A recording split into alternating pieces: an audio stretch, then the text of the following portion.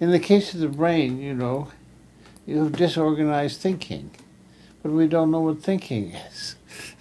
So you can't look at and say, well, it's not thinking right. So we didn't come to, a real chance to fight back against cancer until we knew the basic, you could say, laws by which DNA operated, and then finally how chromosomes divide, etc., and all those details.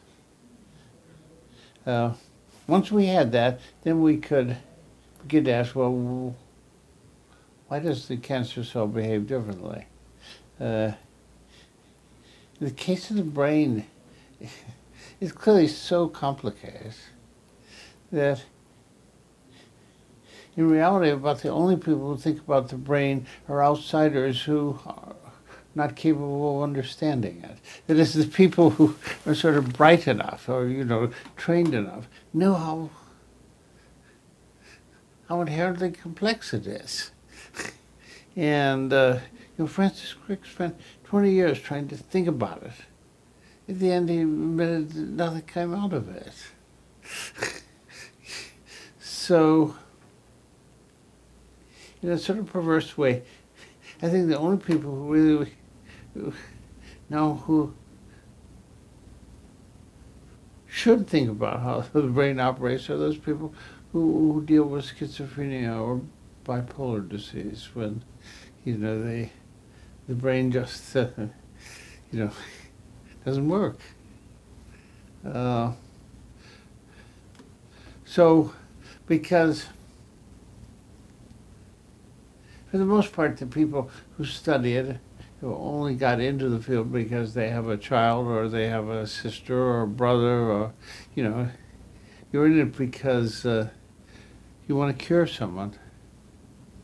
And so we can take away delusions from people with schizophrenia, but they're very cognitively impaired, and we don't know how to repair the cognition defects.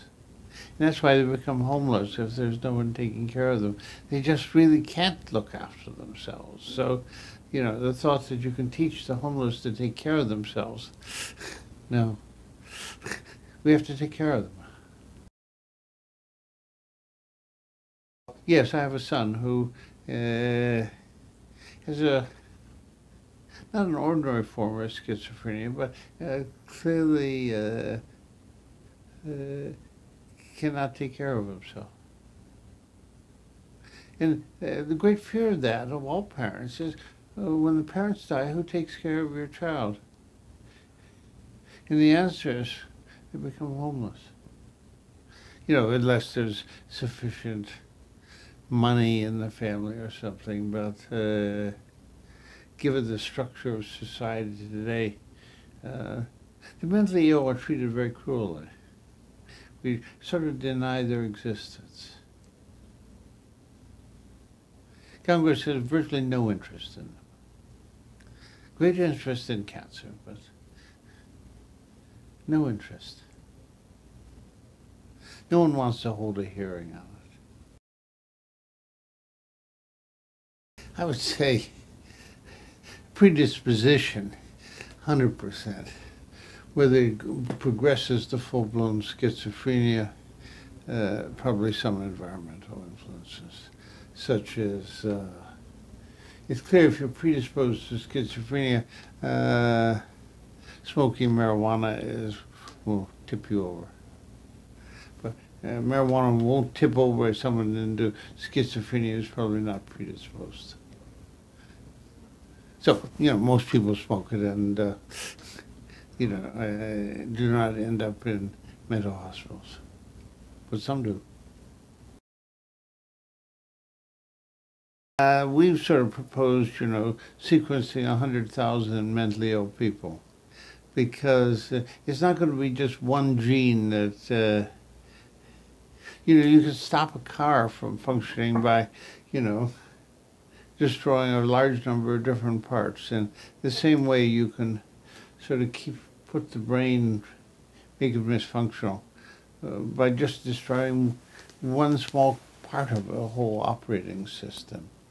So, well, we're pretty sure there are at least hundreds of genes.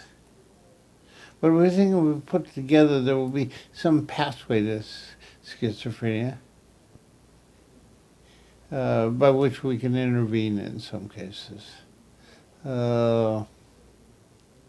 And it's too complicated for me now to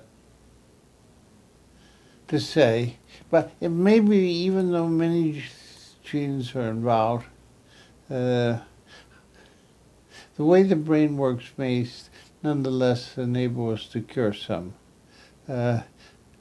Some cases of autism which just look as hopeless as anything. If the people have a abnormally high temperature and are in fever, their symptoms diminish. No. So you think, well, just raise their temperature a couple of degrees and they won't be so sick. We're in fact going to have a meeting about this. So I'm dominated, we have to get the genetic information, but as a parent, I want something good to happen, over the next 5 to 10 years.